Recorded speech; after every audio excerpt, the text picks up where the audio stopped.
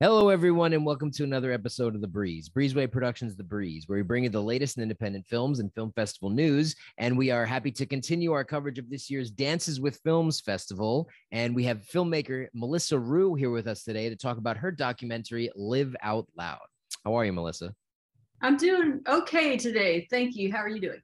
Very good, very good. Talking to a lot of filmmakers, excited to see all the projects that are going to be out. And now we're going to move on to Live Out Loud. So tell us about your documentary. Okay, so first I want to tell you my full name is Melissa Gregory Rue, and so I use that professionally. This film is a film about three people who were without a home in Portland, Oregon, and they learned how to make films over the course of a year, and it empowered them and restored their self-esteem in ways that were just incredible, and then also helped them start to heal from childhood trauma. Where was this subject matter brought to you, the attraction in Portland, Oregon? Did you live there? Do you know this organization? Yes, I lived in Portland for almost 30 years, and I had a friend who was one of the artists in residence who was teaching this video making program. It was offered at a social service center called Bud Clark Commons. And so they had a grant from the Regional Arts and Culture Council in Portland to do this. So I think there were about 6 artists in residence. And so when he told me he was doing this, I am a former teacher, professor. And so it just really got my imagination. I just thought, I want to see what happens, with these people. How is this going to change them? And it was a very profound experience to follow the three of them. That's interesting. What did you see with growth within these individuals as from when they started before the filmmaking experience and learning to when they concluded? Was it healing to them? Did they grow? Did they learn? Did they become more self-independent? Did they quit their addictions or problems? Any of those? Oh, yes. And yeah, I don't want to give too much away, but I will say, they all, 2 of them ended up in much better places. I think so one thing with people who are living on the streets, and using social, getting social services, I don't know if you've ever experienced it, but I did in my early 20s. I was unemployed and trying to get started on my own. And I experienced what it's like to stand in line for food stamps. And it is so demoralizing. And people look down at you. And when you go through those government programs over and over, and it just tears your self-esteem up, basically. And then you're living on this, people living on the street, it's even more severe. So I think what was incredible is like putting cameras in these people's hands and teaching them to edit and teaching them and giving them the ability to use their voice was just incredible. From the day they walk in the film, you can really see at the end, there's a lot more hope. There's a lot more light. It doesn't mean that all their problems get solved. It's Sure.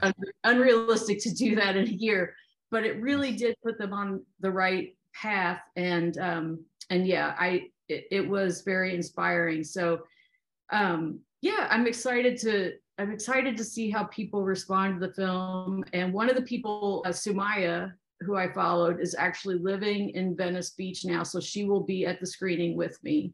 Oh, cool. So it will be at Dances with Films, which is right around the corner. Do you know when you're going to be screening at the festival? Yes, we're on the closing day. It's Sunday, June 19th at 12:30 p.m. And anyone with a nonprofit or city official or media folks are all welcome to come for free. Okay. We want to get a good turnout from the mental health community, people who work in social work, helping unhoused people in LA and Venice Beach, and people in education and the arts and all those folks. So one of the really cool things with the program that these 3 people went through was that not only were they empowered and able to start making art and then taking on a new identity, which is to feel recognized as an artist is a really huge thing, and they get that. But also it was cool to watch because it brought these communities together that would never interact otherwise. Mm-hmm. So for example, they did a teaser screening at a really fancy art gallery in downtown Portland, Oregon. And professors from the art colleges of art came out, and people from the community who support artists. And so that is, I think that's totally lacking in our country right now on a big scale. And so it was like, it made me think, wow, if we could start more programs like this around the country, we could start to solve some of the issues we have with people not understanding one another because they never interact, and therefore stereotyping one another. And then we get all of this animosity that leads to violence, which is, everybody's aware what's being discussed today. Yes. The conversation continues. It has been going on for quite some time. I live in Los Angeles myself. I know that it's still a housing crisis, a homelessness crisis. Portland shares that, which you will be able to see. So the fact that you're bringing people from California to meet with others to help to see if they can do anything more, which is very dire and very needed, then I hope that it brings you success to find organizations that can help put people in houses. One that I've worked with in the past is the Chrysalis organization. I know that they also find people, that are on the streets, and then, give them housing and then help them jumpstart their lives again. And there's some amazing stories that are to be found there. But I digress. Back to Live Out Loud. It will be screening at Dances with Films, the closing night film. Where can people go to find out more about it on your social channels? We're on Facebook at Live Out Loud Documentary, and Instagram at liveoutloud.doc, and on Twitter at liveoutlouddoc.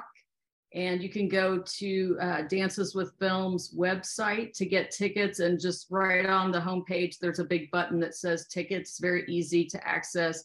Sure. And then you just scroll down to find our film. And yeah, we're excited to be there for the closing night. Of course, we get a party after, and yeah, it's going to be really wonderful to meet all the filmmakers. A lot of us are already talking. Yeah, it's a great festival. I've enjoyed dances in the past, and I know that they're going to do a great job once again this year. So I want our audiences to check out Live Out Loud at Dances with Films Closing Night Festival. And I want to thank you for joining me to talk about it, Melissa Rue, the director of Live Out Loud. Thank you so much for having me.